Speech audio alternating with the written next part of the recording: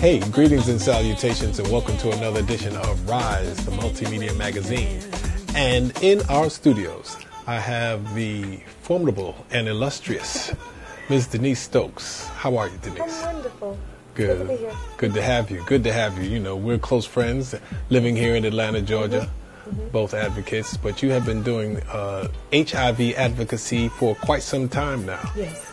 Maybe tell me a little bit how you got involved in the work and what it's been like since you've been doing it. I got involved because somebody reached out to try to help me, to educate me. I had been diagnosed with HIV at 16. I'd had it since I was 13, and I really didn't know a lot about it. And back in the day when I got diagnosed, it was difficult to get information because nobody wanted to talk to somebody else's kid about AIDS, you know, because there was only one word for it back then, and that was AIDS. Right. So you remember that? I do.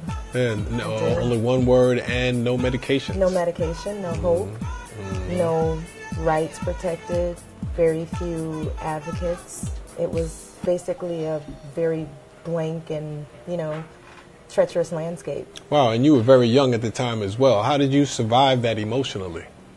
God's grace and hope. Hope is a wonderful medicine because what it did for me in those days, especially when there didn't seem to be a reason to hope, is it just gave me the ability not to give up, and that's all I really needed. I have lots of friends, and I'm sure you've had the same experience, lots of friends who have died over a period of years. Yes. And, you know, it's a fortunate thing to be one of the ones that I'm here, I'm alive, I'm vibrant. Wave after wave of new medication came along, change after change occurred. So I've been riding this wave for a very long time, but I'm always cognizant, you know, of those who have gone before me, my predecessors in this arena. Well, you know, you mentioned a couple of things that brought up some questions, and one is what it takes to become a long-term survivor.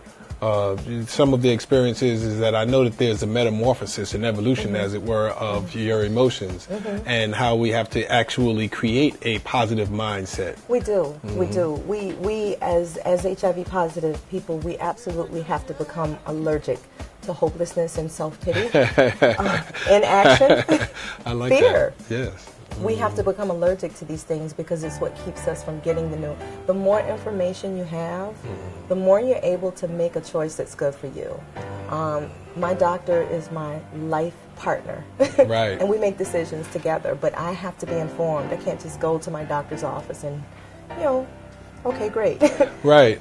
Well, you know, and that is the problem with stigma, because it keeps people cut off from information, from going both ways. In the early days, there was a dearth of information that was being disseminated. But even still, in order to raise our emotion and our vibration, as it were, I heard you mention earlier on when we were in the green room, the brown room, as it were, that you are an Aries 4. Yes, I am. So you have some understanding of vibration.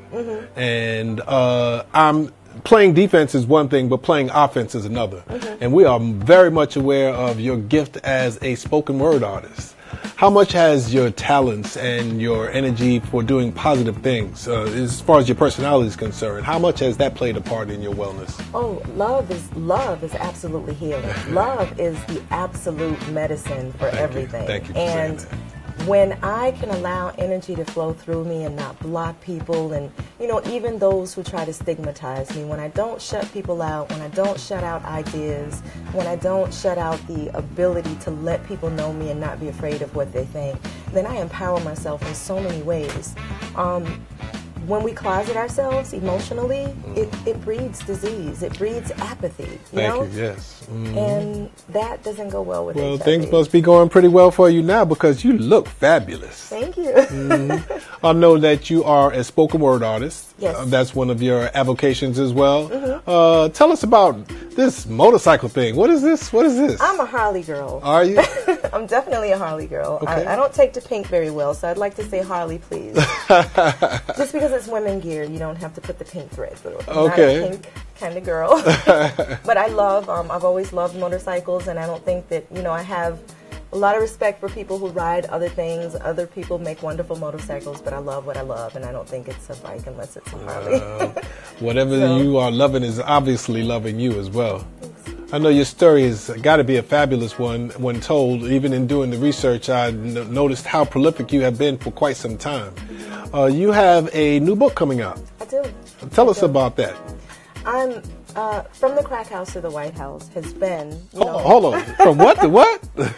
From the crack house to the White House. Oh, wow. Okay. You know, it's been a part of my journey. I've had to, part of my learning process and a part of my exposure has been to live in the darkest of places. And I remember I used to think that I was there shut off from light, but I didn't realize light was in me. So it didn't matter how dark the place I was in, that light of hope was always there, and it was just a matter of time, before I reconnected to people that were doing different things that could give me tools for living and teach me how to love myself so that I could, love others and help teach them how to love themselves. It was just a matter of time. Wow. Hold on. That's quite a journey, though, from the crack house to the White House. And I know that the part of your journey which has gotten you there, should I say, has been your HIV story. Right. Right.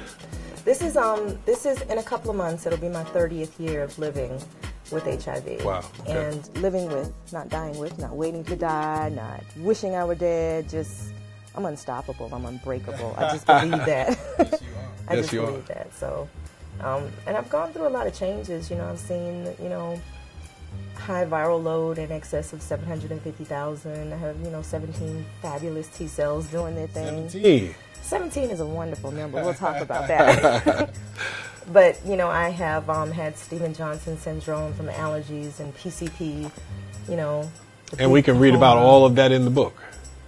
Can we read about, and maybe can we take a break and come back and talk a little bit about your life and what has happened to you as far as the drug part of it is concerned and the recovery part? Because I think that's something that's important as well. We know that there's an issue with heterosexuals and HIV and not being represented. Right. And now that we're seeing the numbers of black women who are becoming infected, and we're still not really focused on, and I don't think that there's a comfortable environment for heterosexual black men. No, and we need to talk about that. We really need to talk as about a family, as a family. So we're going to get down and do some family talk, but we're going to talk about the drugs as well, okay? Let's do that. So let's come back, and I want you to know that we're in the studio here at 816B, as we always are. And this is Rise, the Multimedia Magazine. I'm with my good friend, Denise Stokes.